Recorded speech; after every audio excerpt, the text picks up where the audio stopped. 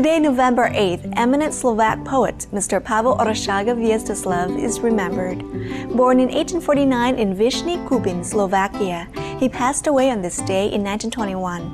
One of the most influential Slovak poets in history, Mr. Hylezdoslav is known for his realistic descriptions and reflections of folk songs.